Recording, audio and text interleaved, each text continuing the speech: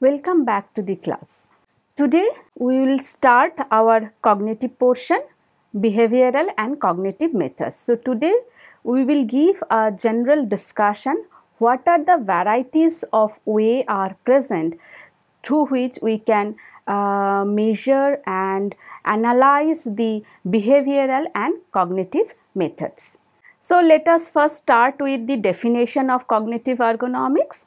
Cognitive ergonomics is concerned with the mental process. Okay, so whenever we are talking about any ergonomics analysis which is connected with our mental process, how do we perceive, how do we think, how do we act upon on the responses that we are receiving. So all the mental process such as perception, memory, reasoning and motor responses, so connected motor responses, as they affect the interaction among human and other elements of the system. So cognitive ergonomics mainly deal with mental workload, decision making, skilled performance. Very important aspect is skilled performance. Okay, whenever we start any ergonomics intervention, you must have seen if there is some activity which is connected to skill, craftsmanship, anything which needs high level of skilled thing, then it becomes very difficult for us to go for ergonomics physical intervention. So those cases we need to really look into from the cognitive ergonomics perspective. Human computer interaction, definitely. Human reliability, so we will be talking about all kinds of how reliable the interaction happen between the man, machine and within the particular environment, and of course work stress and training. So these all are the topics normally we try to cover within the purview of cognitive ergonomics. However, these are not only the things. We may coin some other terminology as well, because these are something which we commonly use.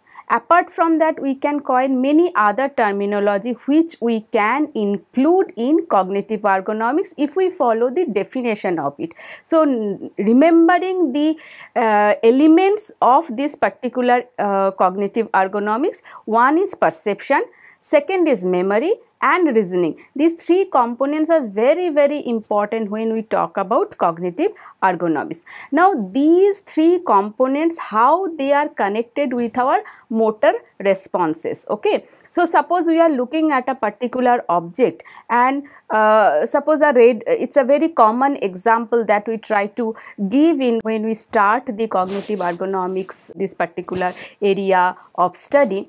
If we see a red light, definitely we know there is a danger or there is need to stop. How do we take that decision? How do we assess that yes, we need to stop? Because it's a reasoning that we do. So we have a perception about the red color from our learning, from our memory, and we do a action against that particular response received from that. So whenever we are talking about cognitive ergonomics, this perception, memory, reasoning are very much important, and this mental workload, decision making, skill performance, human computer interaction, human reliability and work stress and training are the major component that we normally talk about when we try to go for cognitive ergonomics. Apart from that, definitely we can coin many other terminology.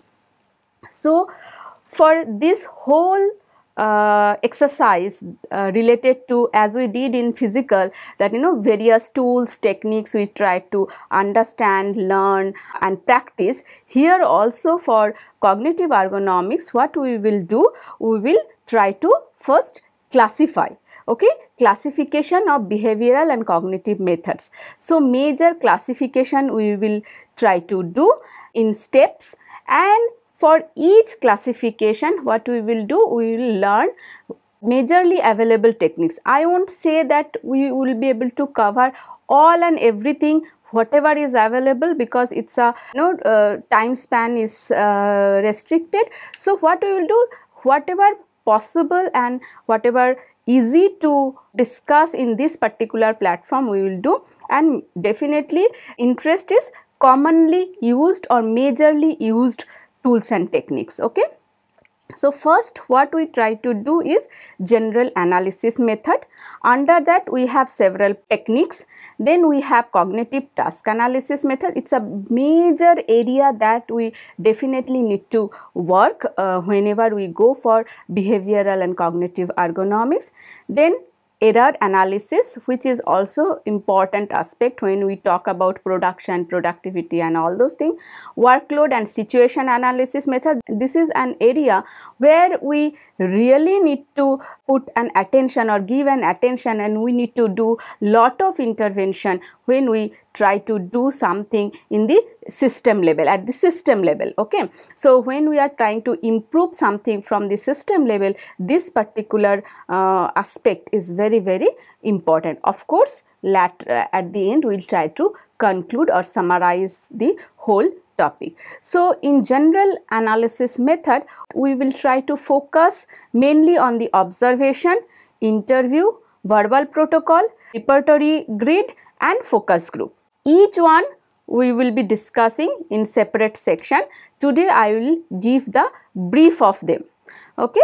Then in under cognitive task analysis, hierarchical task analysis, commonly we know call it as HTA, cognitive allocation of functional methodology, critical decision method, applied cognitive work analysis. Okay. So all techniques we will be learning separately. Under see, it's not only this much, we may have some more techniques available. However, these are the common techniques, so we will be discussing these. Okay. Apart from that also some more available. You, based on your research interest, based on your study interest, definitely you can find them out. Third, we will be discussing on the error analysis method. In error analysis, we will go for systemic human error reduction and prediction approach. So this in short we call it Sherpa. So this particular technique we will be learning and we will be practicing. So for all tools and technique, as we did in physical ergonomics, everybody should practice, everybody should collect their own data, and in the discussion section maybe we can discuss it. Then task analysis for error identification. So this is also very important when we talk about the productivity. Next part will be the workload and situational analysis method. In this particular sector, we will go for multiple resources time sharing model.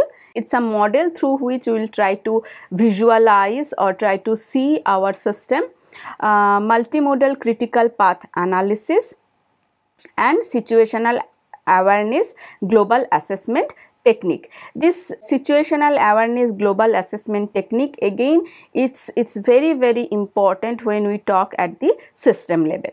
So let us start slowly with the general analysis. So this is the schematic representation. How do we divide them, and in a broad classification. So if we try to classify them, so it is mainly it starts with the general analysis, then cognitive task method, error analysis, workload and situation analysis. Here I would like to mention one thing. It's not that each component are important for every research. Okay. So depending on the requirement, depending on the type of objectives you have, you can definitely pick one, you can pick two, or you can follow all four. So it's not mandatory that you should go in a sequence like this. However, whenever we start any kind of intervention, it starts with general analysis method because it gives a direction to you. Whereas cognitive task analysis method also, if you start with that, maybe you have a prior study or some kind of pilot study from where you have a lead and you can start directly from the cognitive task analysis. But it is nowhere restricted that you cannot start with workload and situational analysis method, because if you have a lead that it is the requirement of your study, you can definitely start with it. Okay, but it's a baby step that we try to always take. We start with general, then go for the cognitive task analysis, error analysis, and the situational workload and situational. If it is in the same way, if you want to conclude it in a detailed manner, however, it is not mandatory. Okay, so under general analysis method, as I mentioned earlier, we have observation, interviews, verbal protocol, repertory grid, and focus group. These are majorly used. Today we will give short description. In the next class, I will take you for each with example. Okay. So in observation, what it is? If we talk about observation, so the core approaches in this is the ergonomics toolkit. So it's a very basic if we talk about the observation, and for each and every study, if you talk about cognitive or ergonomics or physical ergonomics, this observational technique from both perspective is very, very important. Okay. So these approaches feed data into many methods, like whatever information we are getting from this particular study or particular method, what will happen, the interpretation of this part of your study can be the input of many other process, many other techniques, especially when we talk about hierarchical task analysis. From the data received from the observational observation, you can take input from there and give start with your hierarchical task analysis. Same thing will happen with the cognitive task analysis, verbal protocol, and human error identification methodologies. Okay. So the three main ways to collect the observational data is the first is direct observation, indirect observation, and participant observation. These all three varieties we will be describing in detail in next class. So observational data can take in many forms. Okay, so depending on the type of objectives, type of research interest we have, we can have the how do we collect the information from the observation. One is time and error data. So for each and every element of your activity, you can collect the time data. Okay, how much time it is taken, how the person who is working is spending time, what is the activity time taken. So all these are possible. Also it is possible to collect the error data. So in a particular given task, how many errors are happening. So that is also possible to collect information from the observational technique. Next is description and frequencies of activity. So whenever we are observing a particular task in detail, what happens, the first is important is the description of the study. So that description can help you to get to make a blueprint of the whole work. Okay, so this description actually will give you a detailed analysis, detailed understanding where the cognitive obstruction or load or which further tool you can use to identify them. All these things is possible only if you are getting your data in the descriptive format. Also frequency of activities. Frequency of activities means how frequently you are performing that particular task. Then definitely verbatim protocol will be doing this, and behavioral narratives. Here also we will be describing the process in detail. Next, as I mentioned, after observation, within general we have observation. Second very important tool that we frequently used in the field of design, in the field of industrial ergonomics, occupational health, and many other cases, is the interview. Now this interview can have three major type or three major component. Okay, so one will be the completely unstructured. The interview, many of us definitely used it in our research life, that some interviews are completely unstructured. We will discuss what it is, what should be the assumption of the completely unstructured interview, how do we analyze it in further semi-structured and completely structured. So what exactly it means? A structure of questioning is proposed as starting with open question. After the open questioning, the probing questions are always asked. This is the way how do we go ahead. At the end, a closed question finish particular interview. These steps are necessary. Okay, so starting and ending. So apart from that, whatever information are getting collected may not be considered as a part of data collection of interview. So from where you are starting, so the first question of your interview is very important, as well as the ending question or ending remarks are very important. So when we are talking about completely unstructured, it's a random questions are asked depending on the discussion. Semi-structured, there will be some agenda, some questions which will follow particular agenda, but it may deviate from the path that follow some interesting line of query. Okay, so it's not very much structured, not a single questions. It's not like that. What will happen? We'll have some agenda points, and from that agenda point all questions will follow those agenda points. However, there may be a deviation from in the discussion, in the question answering session, depending on the interest. Okay, depending what are the inquiries are coming, depending on that we may divert a little bit. So how to gather information from such cases, or where we can use such tool for collecting information, that is very important for us to know, and we will be discussing it in detail. Third is definitely a complete structured. So by nomenclature itself we can understand what do we mean by completely structured. So it's a verbal questionnaire with recording. Okay, so you have certain sets of questions, and you are going to ask only those questions. It's so starting question, second question, third question, all questions are set, and you have definite answer for that. Okay, so that is completely structured question. So we will be discussing all these in detail, where and how we should use this tool to gather information. Now next, after questionnaire, interview, then another tool is very important and useful tool is verbal protocol.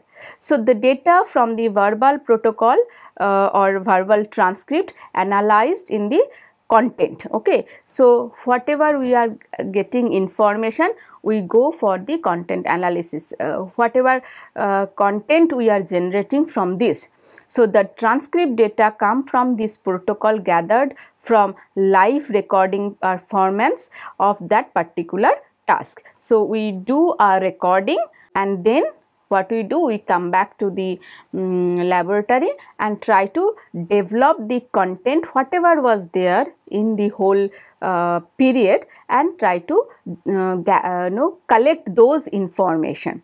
So the transcript can be coded and analyzed at various level of details from participants word to phrases. So it absolutely depends at what level, at which degree you want to analyze them. Depending on the objectives, depending on the area that you would like to explore, these verbal protocol detailing can be done. Okay, so it's absolutely based on the researcher's interest. Then repertory grid it's again a very, what can I say, it's a very important and useful tool. Okay, we use definitely in the field of design, in the field of occupational health, industrial engineering, especially when we are about to start something very new and we need information. So those cases, this tool is very important. So it's what it is, a method used to elicit personal construct from the people, okay, which is very important when we talk about cognitive ergonomics, because perception actually varies, keeps on varying from person to person. Depending on the situation, perception varies. Okay, so identifying the personal construct is very important in many cases. So based on personal construct theory, this methodology has three main stages. First is the pool of artifacts and need to be defined. First we need to identify those artifacts and we need to define them. Triads are drawn from that particular tool.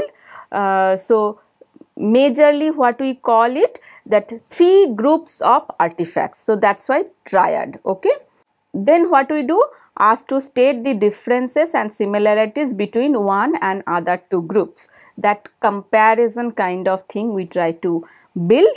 Then participants are asked to rate all artifacts against the construct and the matrix is analyzed.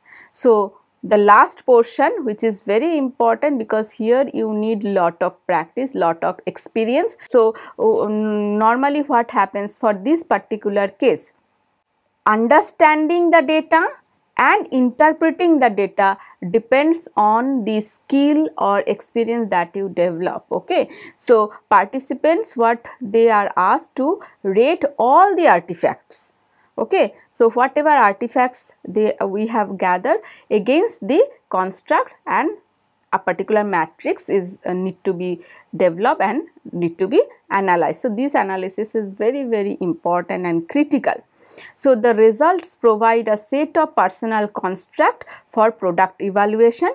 This process is repeated with a large set of individuals and a large set of artifacts. Okay, so it's a this particular process can be done in iterative process. Okay, 1, 2, 3, you can repeat.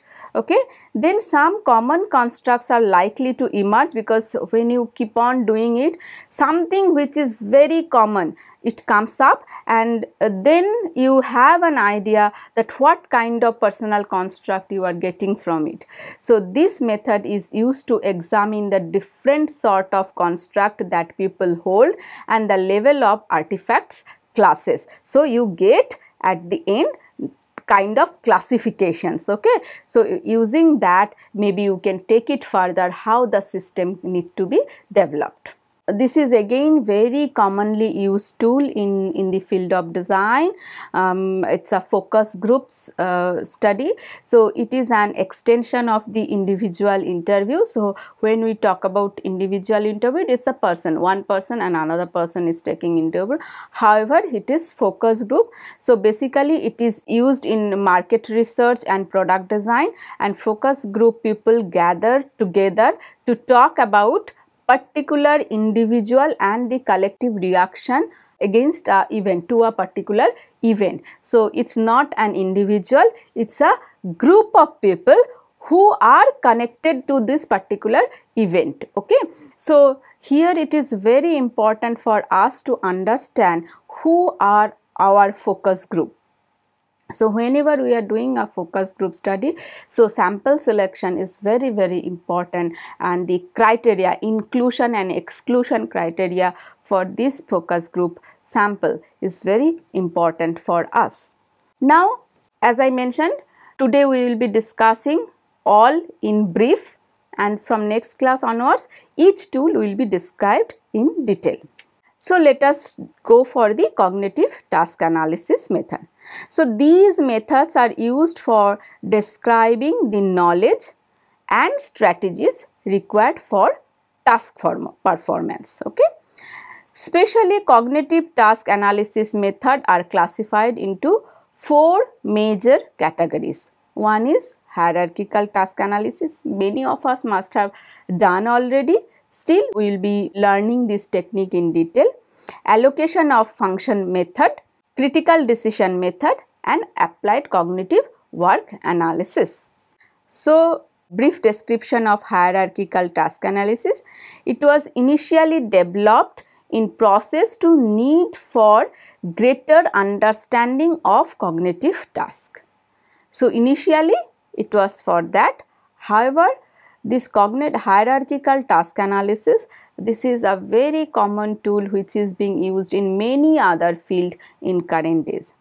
So, HTA, I think it is a printing mistake, HTA describes a system in terms of goal and sub-goal with feedback loop in a nested hierarchy. So, hierarchy, so we give some grading and we try to make a nest of it, right. This approach can be used to describe any system inherently flexible. It can be used to many ends, okay, from person specification to training requirements. So, we really do not know where the results can be used. Once we do an hierarchical task analysis with an objective, it may happen, it lead you to some other direction as well, and your study direction may change. So, this hierarchical task analysis, when we have certain things like step by step process we have to follow, in that cases where the problems, where the interventions are required is very important for us to know, and this hierarchical task analysis definitely give you a result. So, also it gives the error prediction. So, we can really foresee that where that error can be. Okay, so when we draw an hierarchical task analysis chart, or we create that particular table for hierarchical task analysis, that we will discuss how to do that. So we will take a task and then we will practice it. When we do that, then what will happen? We will be able to predict the error that may possible to come, and their designers has a big role that if we can predict that possible system error is going to happen, we may change the design process, we may change the design or may change the element of that particular design, and we can avoid it beforehand. To team performance assessment, of course, if a particular task is performed by a particular group of people, particular team, then how it is getting performed, which output is acting as an input to other, how these are connected, how they are creating a nest, we can understand that. To a system design, of course, it will finally help us to design the whole system with minimum error and maximum productivity. Okay, that we can expect from the hierarchical task analysis. Next part is cognitive allocation and functional methodology. Of course, it's an extension of HTA. Numerous approaches has been taken which develop from this allocation of the system sub-goal, which is there in HTA. In this method, 4 basic types of sub-goal allocations are present. 1. Only human. 2nd. Only computer. 3rd. Shared by human in charge. And 4th one, shared but computer in charge. Okay. So, somewhere the errors or problems or the system is completely by human, completely by computer or the machines. Some cases shared with the other counterpart like machine and human, machine or computer, but main charge is taken by the human. And the 4th one just opposite, where computer are the major, and however there is a charge which is taken by the computer. Okay, so it's a shared thing, however majorly done by the computer. So you can really start gathering information related to such type of system where only human is present, where only computer is present, where human computer both are present, however human is dominating, whereas in the next where computer is dominating. It will try to get such kind of examples, and then if you do this cognitive allocation of function and methodology, maybe you can try to evaluate it. It's for your practice. So each sub goals can be allocated depending upon the skills and technology. So 4 criteria are applied: the job satisfaction of a person, how satisfied a person to that particular job, the potential for human error.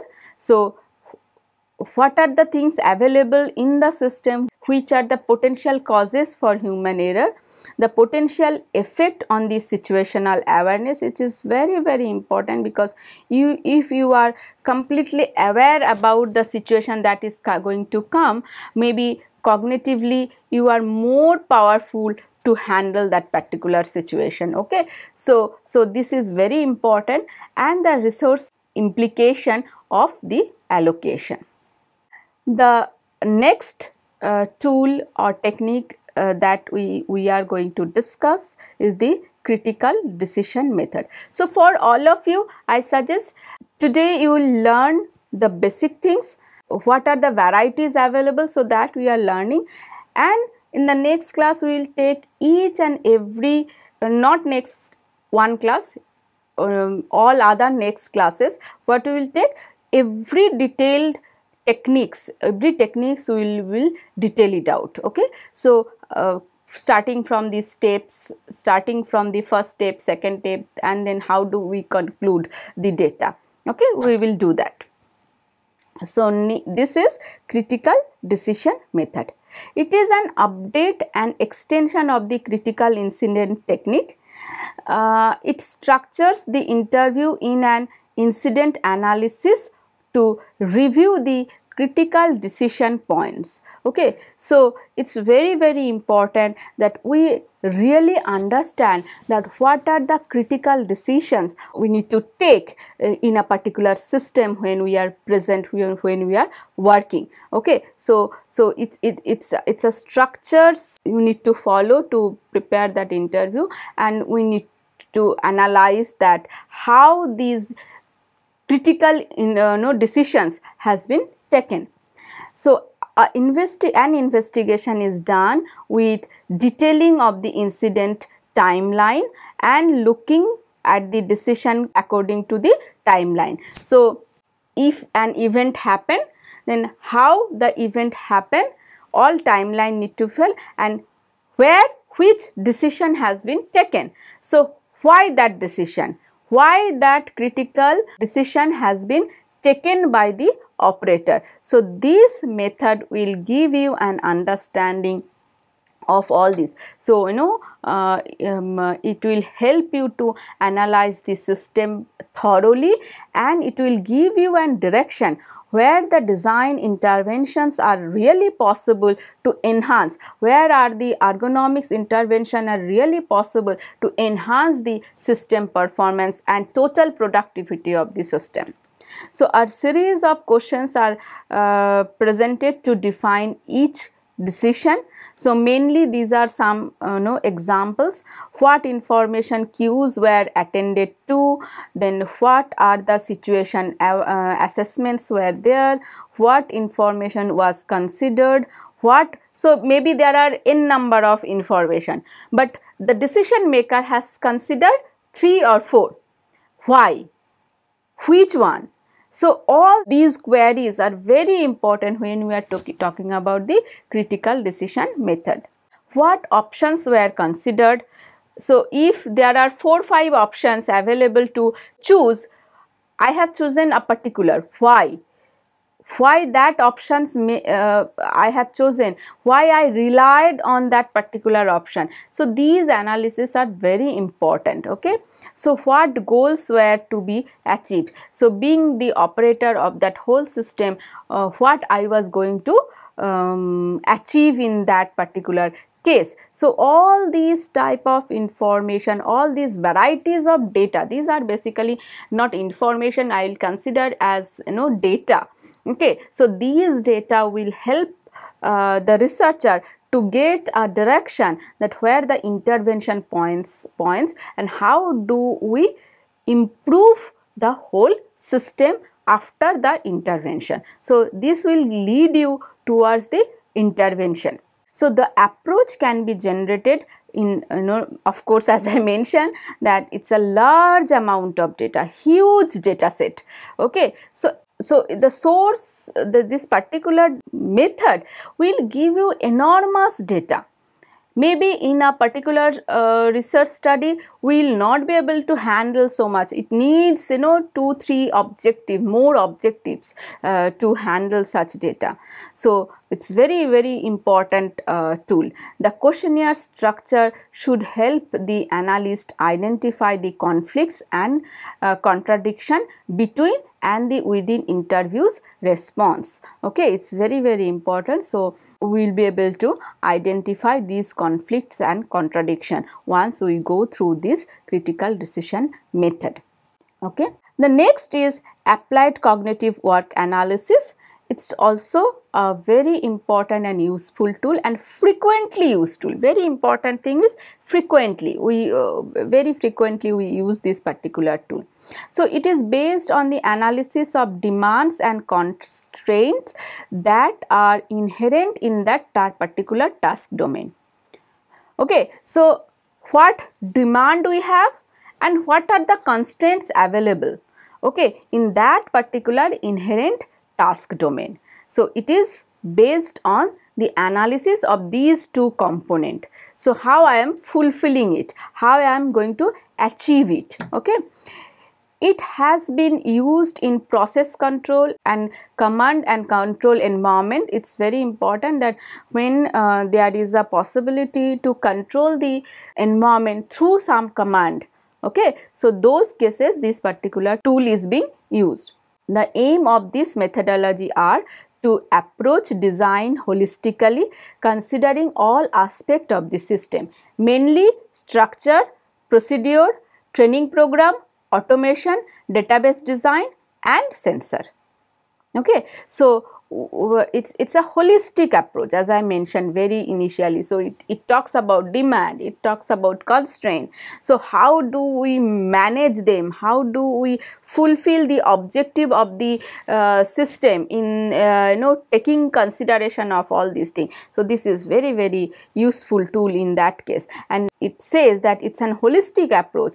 Then what will happen, we will be able to try to visualize the whole system together, and we will be able to understand where the interventions are possible. So each and every tool, it's not only this particular tool, each and every tool basically gives you an understanding that where the intervention points are, and if we do intervention, what will be the kind of impact. So you can really visualize it. So every tool, but however all tools are not similar. Based on the objective of your research, you can choose any one of them. So the basic steps that we follow over here is development of a functional abstraction network, determining the cognitive work requirements, identifying information relationship requirement, representing design requirement and presenting the design concepts. So these are the basic steps. So design concepts till design concepts. So it gives real indication where and how the designs can be possible. So next part of this whole chapter will be the error analysis method.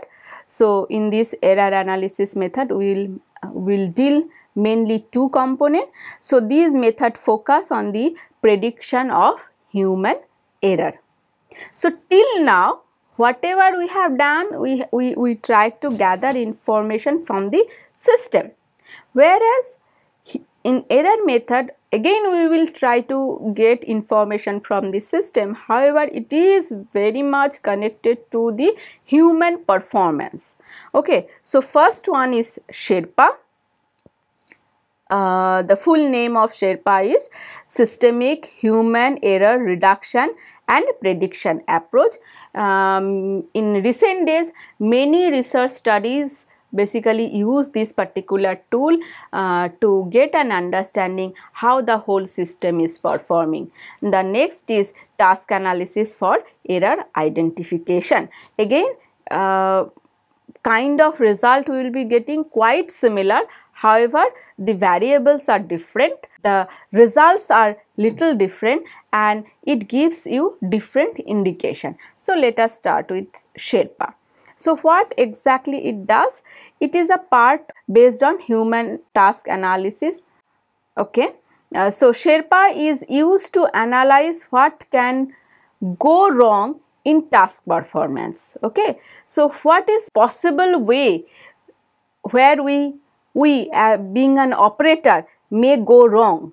Okay, so it may happen that when we design a particular system, we are expecting that the system to perform a certain manner or certain way. However, if we go for this particular analysis, we may predict that while following this process where the human may go wrong. Okay, so again it's a prediction, it's a prediction. So when we do a prediction, we can improve the system before we meet any accident. Okay, so to prevent any hazard, to prevent any accident, we may analyze the system using Sherpa. At the core of Sherpa is a task and error taxonomy. So we will giving different nomenclature, different counting of those type of error. So each task can be classified into 5 basic type that we will be discussing. So Sherpa uses hierarchical task analysis with an error taxonomy to identify credible errors. Sherpa is used in control room task, maintenance task, transportation task, and command and control task. So these cases definitely we can use Sherpa. It's very clear identification where we can use Sherpa as a tool to identify your error. So if you have such situation, definitely you can pick this particular tool to analyze your situation or analyze your error. So it is a divergent error prediction method. It works associating with 10 error method with each action, every action associated with 10 error. It is an over-inclusive strategy to novice for selecting error method, and the novice user, like many of us, when we start our research work, we're really not really expert. So for those cases, play safe than sorry approach, like let us do it. If we go wrong, we can come back again, redo it. Okay, some kind of, so if we are in that particular phase, Sherpa definitely will help you to get better data, better information. Okay, so Sherpa definitely is an useful tool for any learner if they have cases like maintenance task, control room task, transportation task, and command control task. Okay, then next is task analysis for error identification. So it is based upon a theory of human product interaction called rewritable routine. Very important, very commonly used term, rewritable routine. So if we are following a routine, how do we rewrite and improve our performance? It's very general information. However, it's very scientific, and we coin this terminology to to use as a tool and use as a data in this particular field. So it's very important, and again, as I mentioned, it gives you a direction to where you can start your intervention. So that the idea of rewritable routine is transitory. Of course, it's very important, either becoming completely override or somewhere you modify. So wherever you find this is not really going to work, you rewrite it completely. Whereas it may happen some parts are quite okay, you find the data says this is feasible, you keep them, whereas those parts are not feasible, you change and rewrite that particular portion.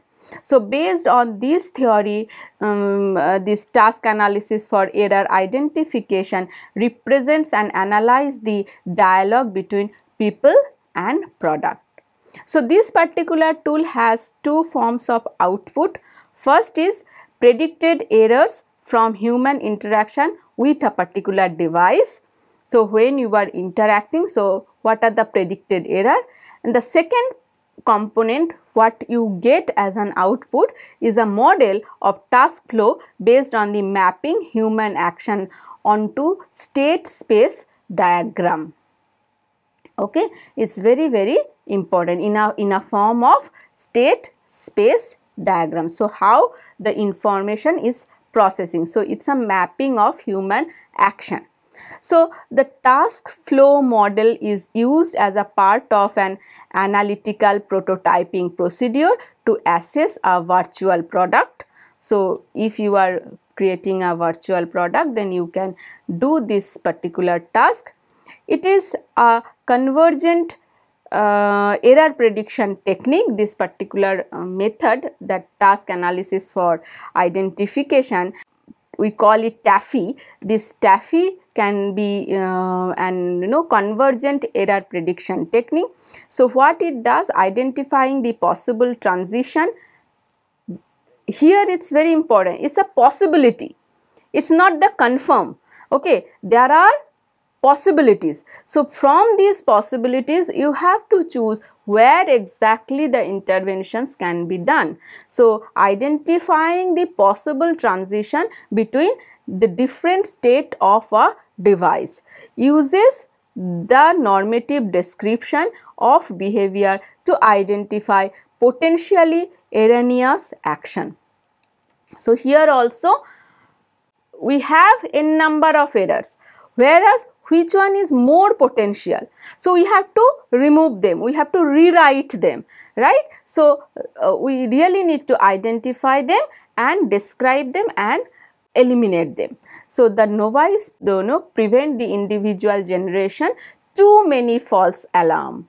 It may happen when you do not know, you are not aware about that particular situation. In a small error also you may raise a big alarm, which may cause a problem to the whole system. So this particular method will help you to stop to such kind of action. So this is very important. So before you go for any kind of design intervention or ergonomics intervention, this will help you to give a gradation that where exactly you should start. It may not then each and every step the intervention is required. Somewhere you need to identify which one is more, which one is less, right? So this will help you to do that. The next is workload and situational analysis method. So again, let us understand what is mental workload, a multidimensional concept incorporating task and performance demand together with operator skill and attention. Okay, so it's a multidimensional concept.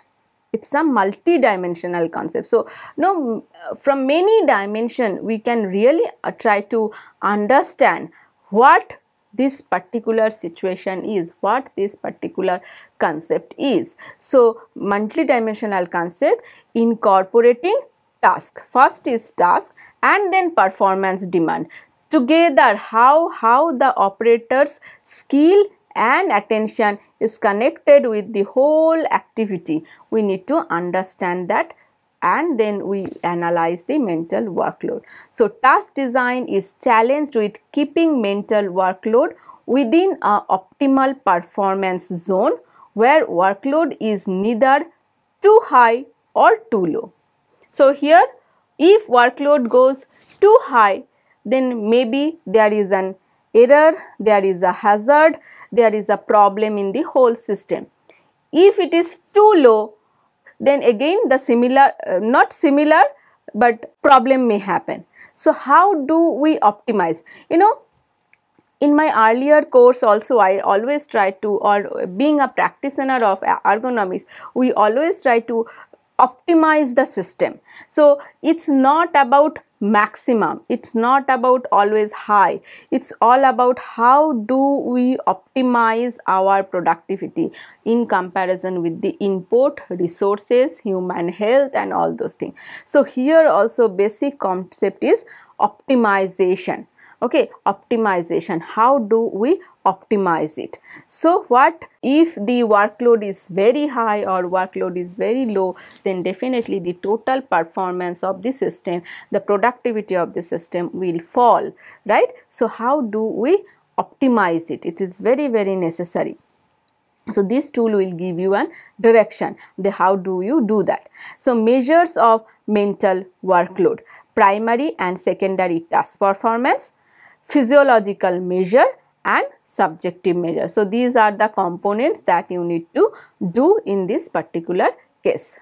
Now workload and situational analysis method, this is a topic which is emerging, and many system designer, many design practitioner, many ergonomists, industrial engineers really try to go for these tools nowadays, and many research papers are coming out with the concept of this situational awareness and situational analysis method. Okay, so we will have 4 major area that we will be discussing here. One is NASA Task Load Index and Situation Awareness Rating Technique. Second is Multiple Resources Time Sharing Model. Third is Critical Path Analysis. And finally, Situational Awareness Global Assessment Technique. These 4 types or 4 varieties we will be discussing. So let us start with multiple resources time sharing model. So this particular model based on Wickens multiple resource theory. Okay, see, everything I will not be able to describe in this particular class. However, you should pick up these keywords, like here Wickens multiple resource theory.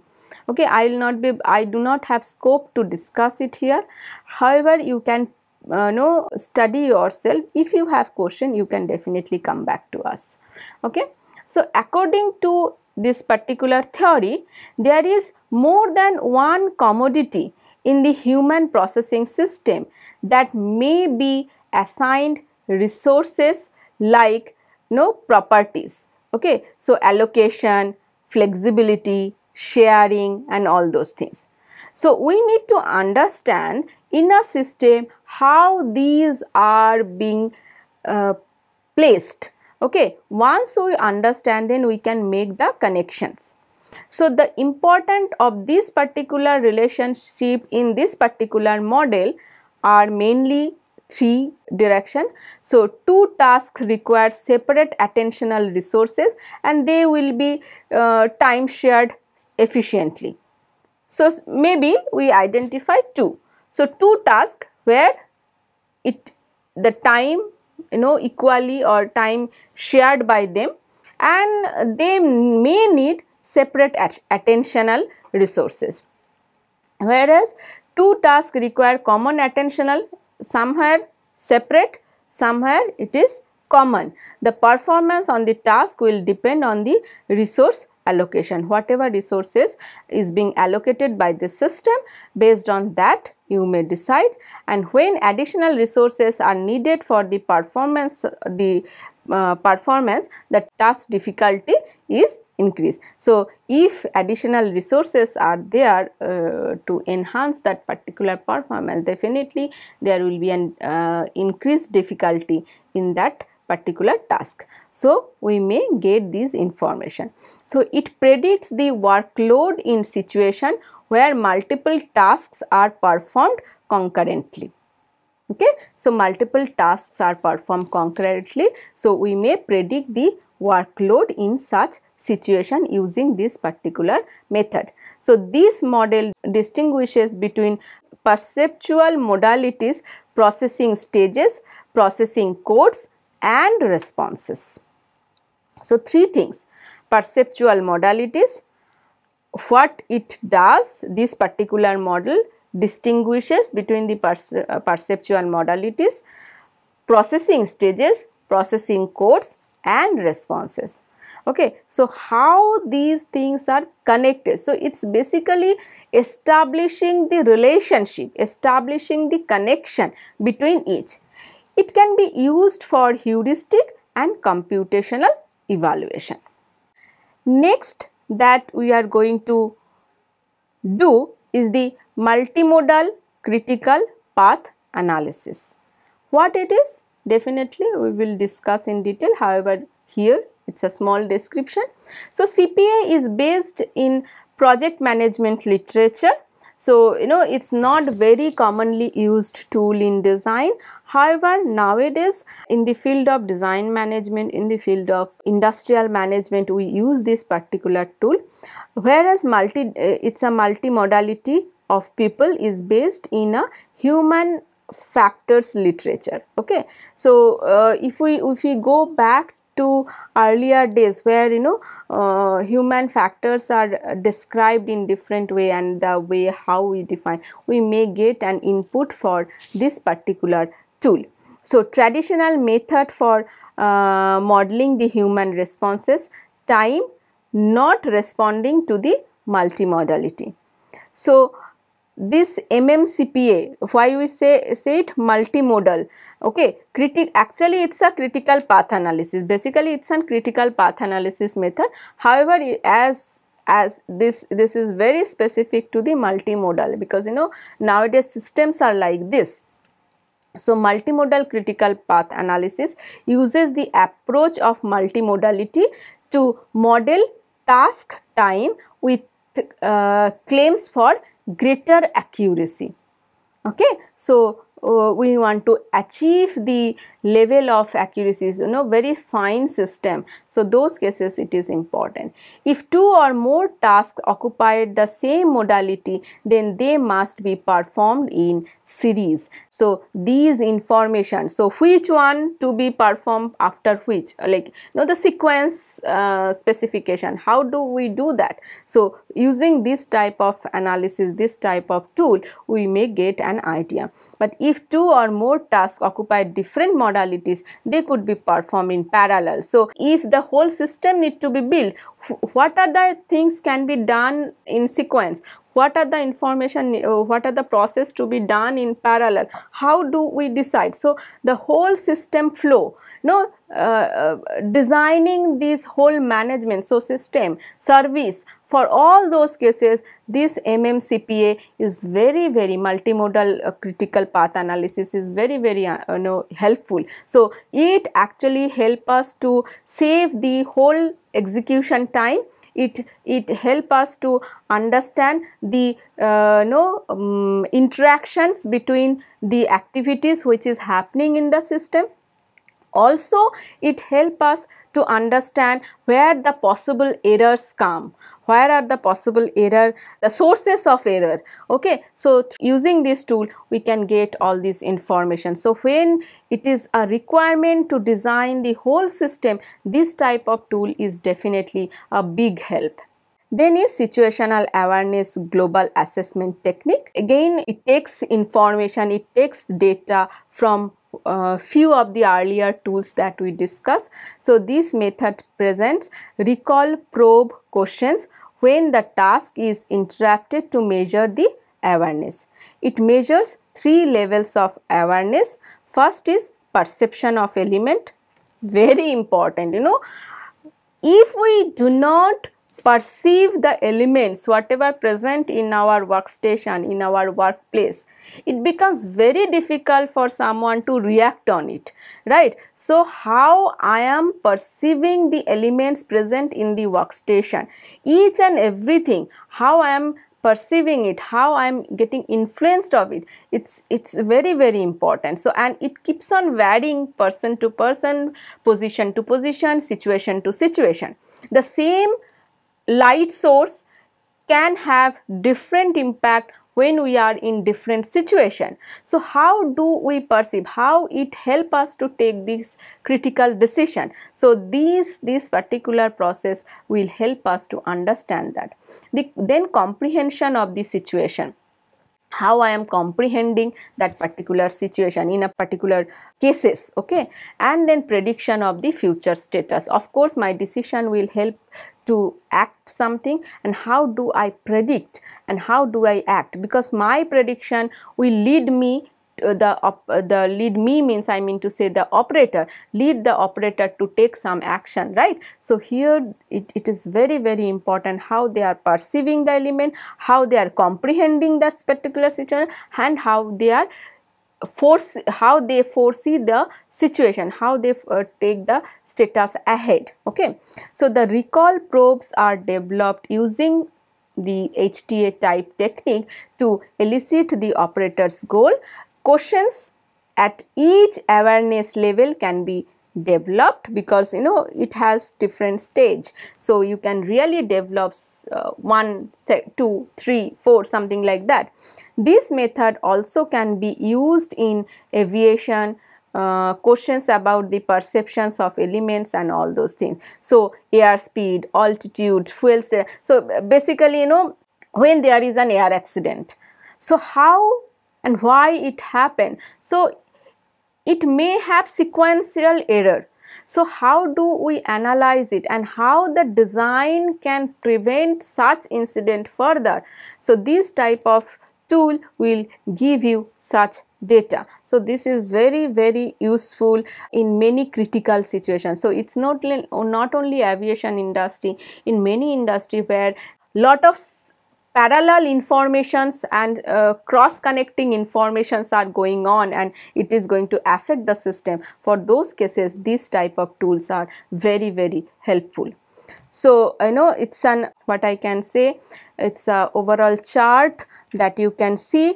It's just a data representation that where and how you can use them, what is possibilities. So using this particular form, you may choose which one is useful for your objective and which one to be choose to fulfill your objective. So this is just a representation of that you can use for your own, but it is not only this.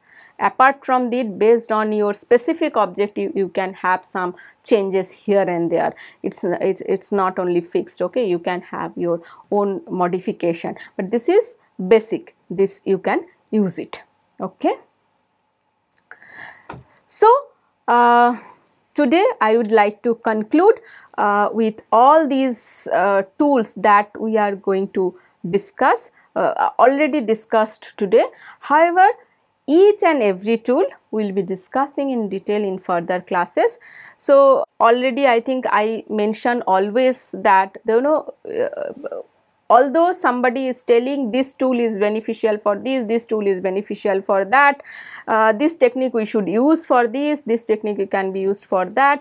However, it's absolutely the researcher's decision that which tool to be chosen, because the researcher is the only owner of his or her objectives. So based on his or her objectives, what data or what deliverable they are visualizing, based on that they can pick the tools and techniques available in the literature. Okay, so from whatever tools I have discussed till now, you can use any one of them or in combination based on your objectives. Okay, so from the next class onwards, what we will do, we will go for the detailing. So starting from the history majorly, and then how do we collect data, how do we analyze the data, and what can be the possible interpretation of such data. If possible, in some cases I will give some example which I have with me. Then you may practice it at your end, and if you have any question or any query, definitely you can discuss it in the discussion board or in the interaction session. Thank you for today.